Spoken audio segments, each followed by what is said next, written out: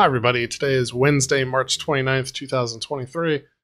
My name is Michael Zornick, and today I'm going to do a little bit of a video demo and code walk, walking you through a feature I just added to my side project blog engine that enables you to do image uploads in the article editor. So here I have my article editor, and it's pretty basic right now. It's got a title and a slug and a published and a body. And then from within this body, you can type in, arbitrary markdown and have it rendered appropriately in the article. But I needed the ability to upload images and movies and other things of that nature. And I was interested in emulating how GitHub works, in that, like, when you're editing, let's say, an issue in GitHub, you can kind of type markdown, and you can kind of drag and drop an image on top, and it'll upload it to a space in a bucket, and then it'll kind of replace the upload comment with a URL to where it is. And so I'm working on this, and it's working. And so I figured I'd give a little bit of a demo, and then I kind of walk through some of the implementation details that I had to work through getting this to work with LiveView, which is a little different because it's LiveView being a back-end system, and us being kind of more of a front-end concern. There was a little bit of a back and forth there to kind of make it work right.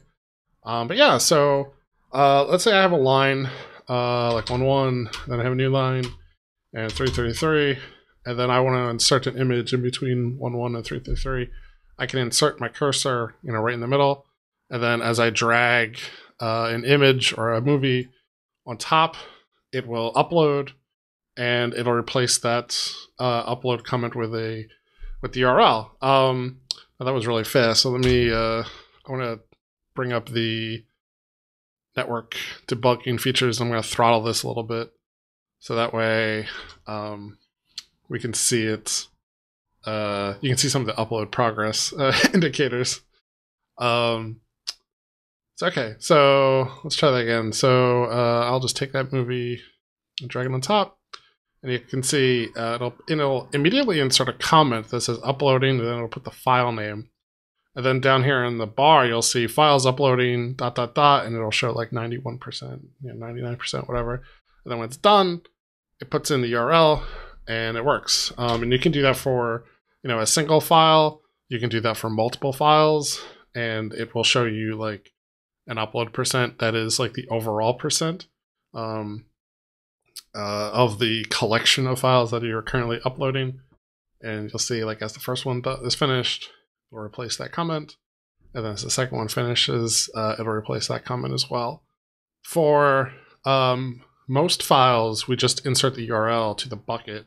But for images currently, we insert the markdown syntax. So you can see this is a JPEG, and so it puts in a little markdown syntax, and I might change that in the future, but that's kind of like emulating what GitHub does right now.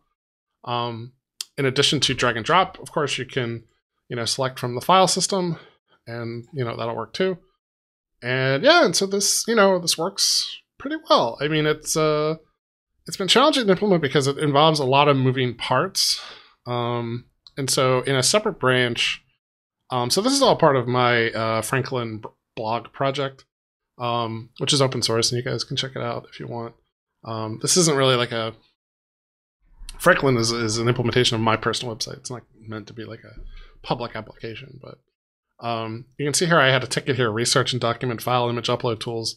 And I did a PR as part of this, and this was more of like a foundational PR. So this introduced the ability to run a local S3 compatible storage system. So for me, I'm using MinIO, which runs in a Docker container. And you can see I've got a bucket here called Franklin Media, and it's currently using, a little over 200 megabytes. It's got 191 objects. So this lets me kind of run local S3 kind of along the lines of, like, I have a database dependency, and so I'm running local Postgres. And so having this here enables me to, when I'm working locally, better emulate what it's going to look like in the real world. And so we've got an S3 system. We've got the foundational stuff to generate like pre-signed URLs. which is all part of the uploading system. So I'll start there and say that, so this is a LiveView application, and it's using the LiveView uploads tools, where basically you can configure a LiveView to allow uploads and set it up, and then does all the basic stuff. And then it also does the direct-to-S3 kind of flavoring of this, which is instead of having a file be selected from like on a browser and then sent to my Phoenix application, instead what I'm going to have done is JavaScript on the client side send it directly to S3. And so the way this works is you basically configure a pre-sign URL. It's basically a two-arity function that you configure here to external. And the goal here is that this function needs to return back data, basically. So you metadata, you give it an OK meta and socket, and then within the meta, you declare what uploader you're using, which is S3 in this case, and that's mostly for file naming matchup. And then any kind of information that the JavaScript needs to know about. So that pretty much starts with like the URL of the pre-signed file. So I'm doing that.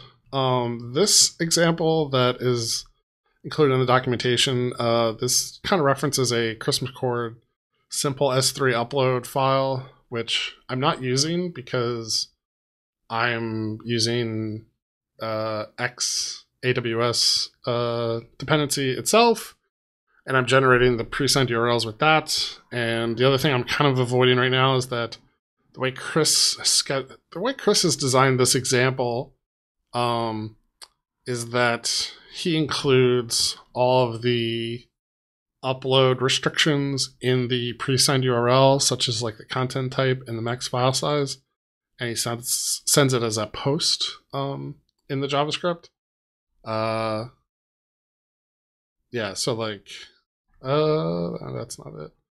Okay, so if you look at this JavaScript that they show as an example, they send this as a post, and they do it as a multi-form part body, and they do, they include all of the contents of the pre-signed URL in that way. I kind of simplified this a little bit in that I put, and my pre-signed URLs are much more open-ended. And I find that that's acceptable for my use case because this is like an internal tool, and it's not going to be open to the public, so it's not really a problem. In the future, I could see changing that a little bit. But so I'm doing uploads. I'm doing direct to S3, and then my next real challenge is kind of handling the back and forth between the front end and LiveView. And to explain, it's that like as an upload is happening and progress is happening or new files come in, if I have focus on the body, LiveView will never update the form contents underneath me, because it always assumes that if the user has focus on it, like the user's typing, they don't want to ever like destroy data or lose stuff that's being typed. And so I kind of have this like back and forth with the LiveView and the front end to update the body when it's in focus. And that's kind of awkward, but it's, I don't know. I don't really know of a better way around it. So I'll start this off with like the first level of like hackiness to my implementation is that currently, like if you look at this is my implementation of the uploader code. And you'll see like it gets access to the entry, which is just a value struct that describes the upload entry, and then an onViewer error callback. You don't actually have access to the LiveView here, so there's no way to push an event to the LiveView to say, hey, this upload has started. And so my first like hack is that when I generate the pre-signed URL, I immediately push an event to the front end that says, hey, text area inject request, and this is a custom JavaScript hook that I made for the text area. says, hey, insert wherever the cursor position is, this new content. And so this will insert the comment that basically says, uploading file name, and that'll put the content in the body. Now, it does that, and that's fine, because so it does that. I'm trying to really keep it straight in my head for all like the back and forth that's going on. But when a pre-signed URL is generated for a download, it immediately puts that upload in there. And then when the upload is working, or like when progress comes in, so it has the handle progress stuff. And for that, I have this like little simple map that's tracking the progress of the upload progress of each entry UUID, and then like a progress based on an integer that says like, hey, this is like 40% uploaded or 42% uploaded. And then when it's 100%, which will happen when handle progress calls back with done being true, it'll replace the upload progress description in the body with the new URL. And this is the second part of this hacky response. And this happens, I do it both on the back end and the front end. So I grab the body and I find the upload progress description that it would be appropriate for this file name. And then I basically update the body, replacing the progress description with whatever, the URL was generated. I do that, and then I also push an event telling the front end to replace that in the text area. And I have to do that because there's there's two ways uploads can happen. You can not have the body in focus, where you select an item and you hit open, and the back end almost has complete control where it can kind of update body and do whatever you want. But there's the other problem of like when I'm in focus and it's uploading, I can't have the images happen really, really fast. I can't have the back end, because if I only update it on the back end, then it would never be updated here. So I kind of have to update it in both spots, which feels really lousy. But I don't know a better way to handle this outside of like doing it completely in the front end and avoiding LiveView entirely, but it doesn't really seem like a good option for this app. So I'm doing it both, and it works, but it does feel a little weird, and I'm probably breaking some expectations there, but I'm trying to document it as best I can. But yeah, I don't know. I mean, this is a hard thing to kind of demonstrate, like code-wise, but I'm pretty happy with the initial implementation of this, and that it works, and it's relatively expressive about like an upload is happening, the upload has progress, and so forth. I'm sure there's good opportunities for improvement to like the error handling and things of that nature. And then eventually, so this is using this design is using the GitHub Primer UI, which I'm taking advantage of a project called Primer Live, which is an implementation of the Primer component system in LiveView. And it works fairly well so far. I no real major complaints. And so one thing I'm interested in doing is they do not have the component for the Markdown editor, which is like, this is the typical like GitHub experience where in like a newer GitHub project, you'd see in a kind of Markdown area where you could type Markdown in, you could preview it, you could highlight stuff, is bold with this little toolbar to a couple other things. And then it also has like drag and drop behavior. This is obviously a very complex component. I'd like to take a shot at implementing this for the Primer Live system, and then I could use that. And so hopefully in time, I'll be able to kind of refactor my own upload system to work alongside this. I don't know. We'll see how it goes. but primer's pretty cool. That was added recently to my admin, and this is the only page where it's really kind of styled with that toolkit right now, but that is definitely where I'm headed. Yeah, I don't know. This has been a bit rambly, but I figured I'd want to capture my excitement to get this over the hump. The PR itself is right here, and I will browse through it really fast and see if there's anything else to talk about that is terribly interesting. So we have the text area mutation hook, which I'm adding. Let me hide the files, make this a little bit wider. So this is a basic hook. I basically attach it to a text area, and then the LiveView can send events to this hook, basically saying text area inject request. It gives us some content, and then the reason this is important to do on the front end is because on the front end, I actually know the cursor position inside the text area. If I try to do that on the back end, the cursor position is not known. In theory, I could kind of listen for the cursor position and send that back to LiveView, maybe do it all in LiveView, but for now, I felt it better to do it in the front end. Then text area replace, we talked a little bit about that before.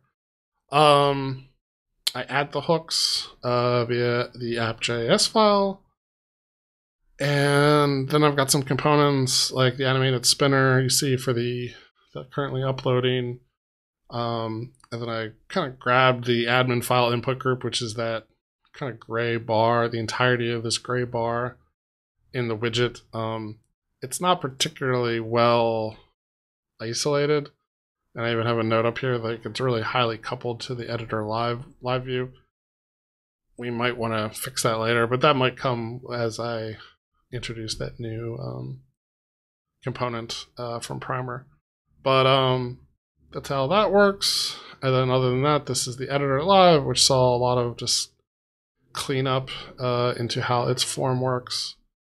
And then we've got upload files, which is what Phoenix LiveView uses to track file stuff. And then I've got my own upload progress, which is just that simple map to track percentages of files. And yeah, we clear the upload progress when all of the entries have hit 100%. This allows people to upload like multiple segments of files, so they can grab like 2 at a time, and then I know to show the right percentage in the UI for what is finished. Update body. This is the event that the front end can use to update the body. Oh, this is actually kind of interesting. So when I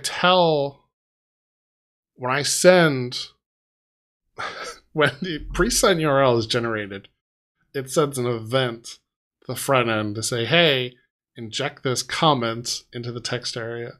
And then at the end of this, this hook will tell the LiveView, hey, the body has changed, you should update the body. And so this is how like I'm getting away with the like, well, if they're in focus, if their body's like, if the text area is in focus while they're editing, this is how I kind of keep the body in sync from the front end to the back end. So that's there for that, and it is appropriately commented why I do it and why I feel it's hacky. But and then what else? We've got the URL, handle progress attachment, maybe add markdown image syntax. Pretty basic right now. The pre-signed URL, again, I'm using. So I have a thing called S3 storage, which is a very simple module that just generates pre-signed URL based on a file name, and that pushes that to the front end. And yeah, I already talked about that. Oh, then I just did some random updates to make this live navigation work better, and made this an underscore instead of a hyphen to better match other form elements which had underscore. I ended up with a bunch of IDs that had some parts of it were underscored, some parts were hyphened, and I'm just looking for consistency there. But yeah, you know, for all the complexity that this PR delivers, it's actually a pretty small PR. But yeah, I ended up creating a lot of new tickets and issues in my project to improve this over time. Trying to keep this as lean as possible, and so I will continue working on those enhancements later.